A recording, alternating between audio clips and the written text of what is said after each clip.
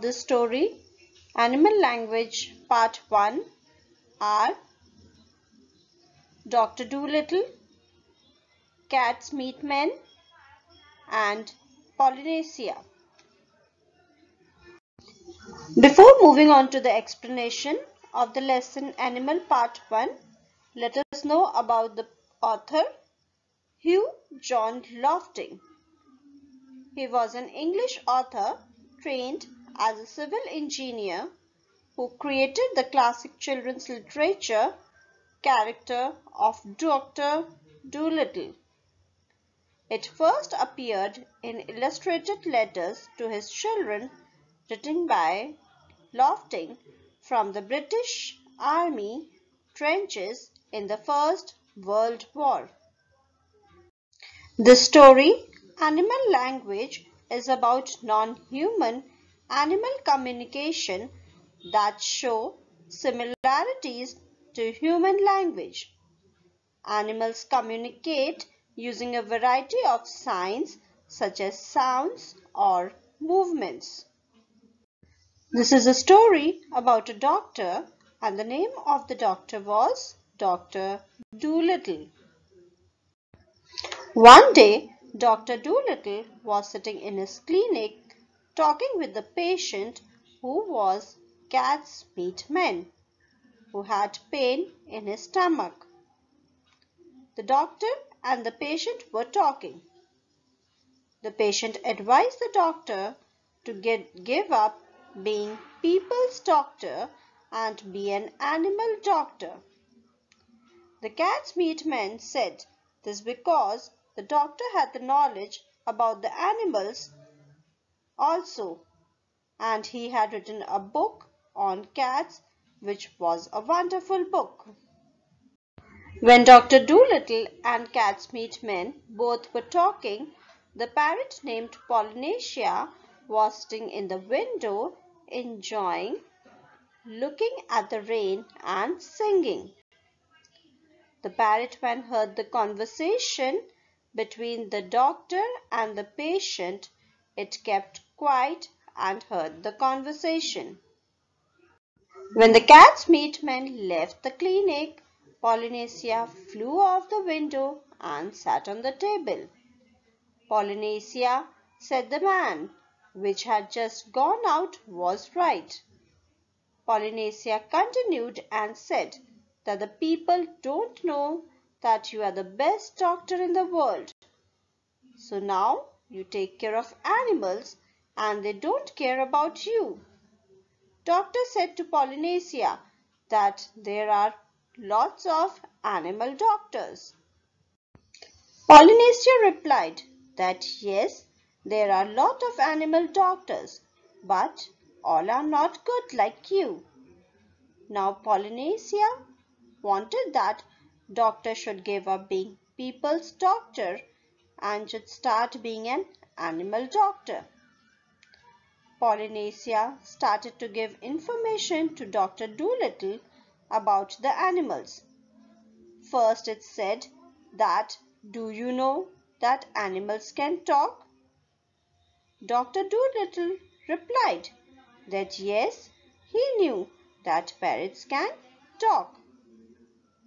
But the new thing that the doctor came to know was that parrots can talk in two languages. First is the people's language and second is the bird's language. Polynesia now said few words, and the words were ka, ka, oi, e, fi, fi, fi. Doctor didn't understood these words and just looked at Polynesia. Polynesia now translated the sentence to the doctor. Is the porridge hot yet? Now learning new words and animal language made the doctor very excited. He took a notebook and started writing the new words. Now Dr. Dolittle knew that animals have their own language. So Polynesia became doctor's teacher and told him new words. And Doctor was noting down the new words sincerely in his notebook. The dog named Jip came in at the tea time.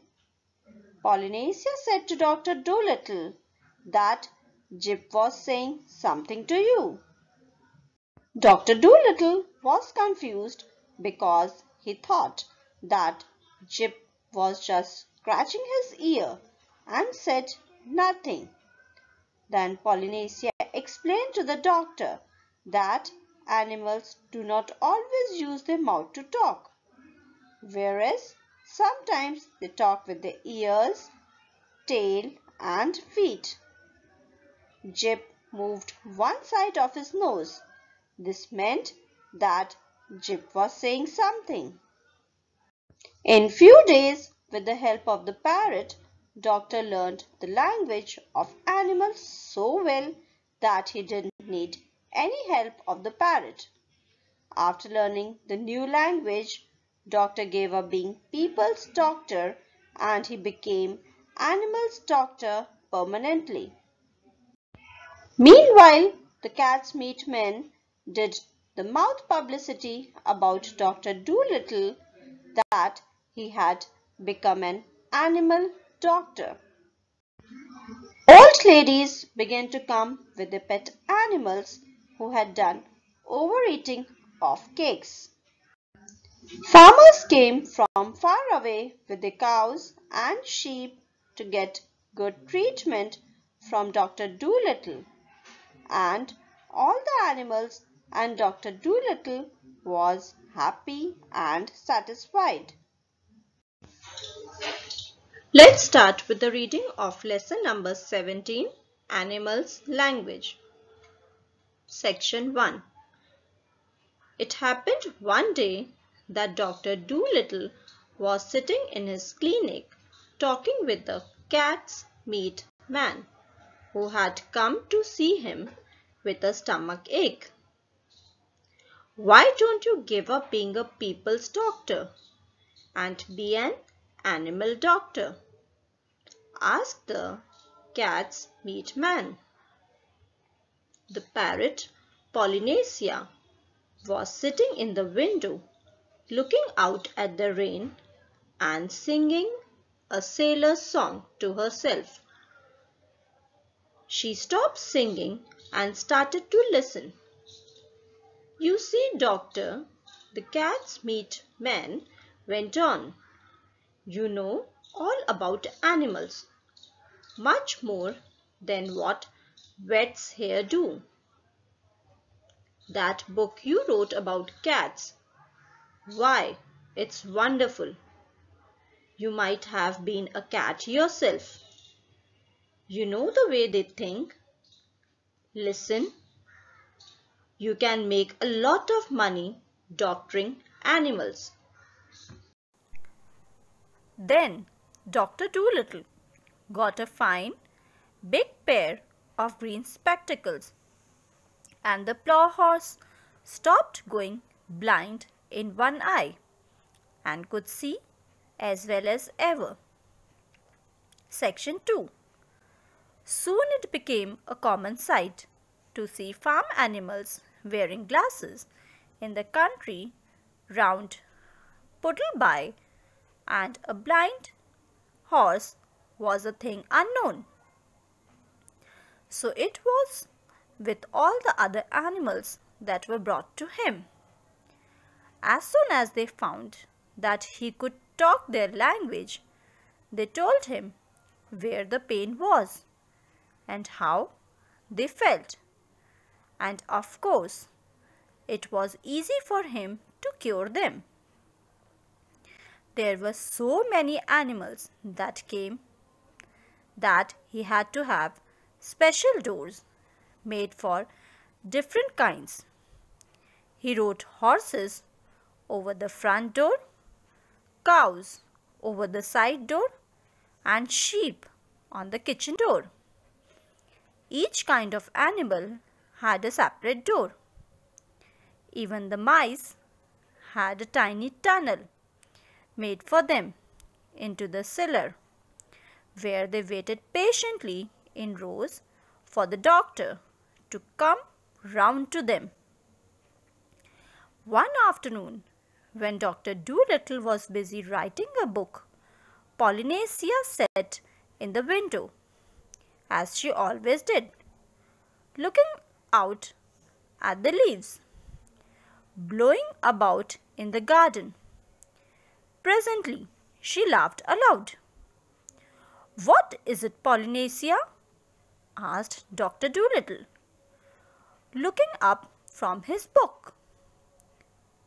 "I was just thinking," said the parrot, and she went on looking at the leaves. "What were you thinking?" Section 3. "I was thinking about people," said Polynesia. "People make me sick. They think they are so wonderful. The world has been going on now for thousands of years, hasn't it? The only thing in animal language that people have learned to understand is that when a dog wags his tail, he means, 'I'm glad.' It's funny, isn't it? You are the..." When the cat's meat man had gone, the parrot flew off the window onto Dr. Dolittle's table and said, "That man's got sense. That's what you ought to do. Be an animal doctor.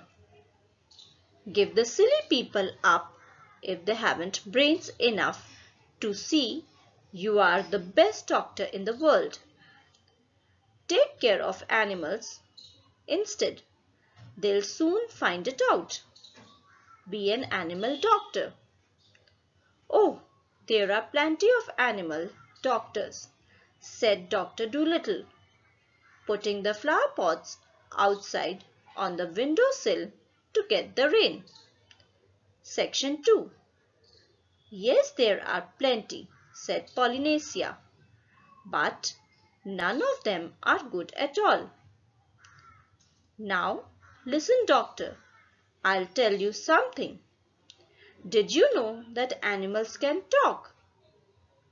"I know that parrots can talk," said Dr. Dolittle.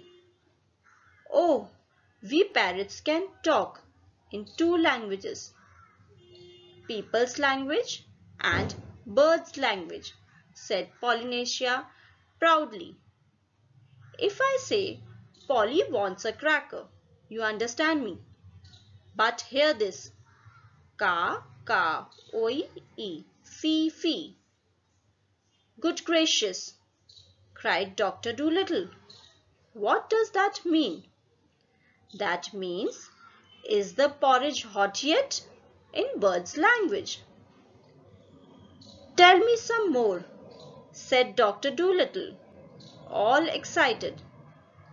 He rushed over to the dresser drawer and came back with a notebook and a pencil. "Now, don't go too fast and I'll write it down. This is interesting, very interesting, something quite new. Give me the birds A, B, C first, slowly now." So that was the way Dr. Dolittle came to know that animals had a language of their own and could talk to one another.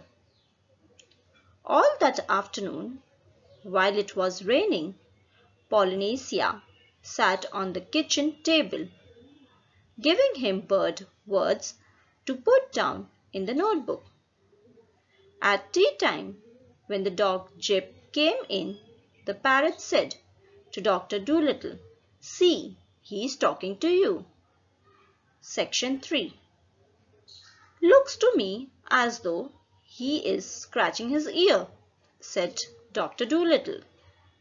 "But animals don't always speak with their mouths," said the parrot in a high voice, raising her eyebrows. They talk with their ears, with their feet, with their tails, with everything. Sometimes they don't want to make a noise. Do you see now the way he is twitching up one side of his nose? What does that mean? Asked Dr. Dolittle. That means, can't you see that it has stopped raining? Polynesia answered. He is asking you a question. Dogs nearly always use their nose for asking questions. After a while, with the parrot's help, Dr. Dolittle got to learn the language of the animals so well that he could talk to them himself and understand everything they said. Then he gave up being a people's doctor altogether. As soon as the cat meat men had told everyone that Dr. Dolittle was going to become an animal doctor, old ladies began to bring him their pet pugs and poodles who had eaten too much cake, and farmers came from many miles to show him sick cows and sheep.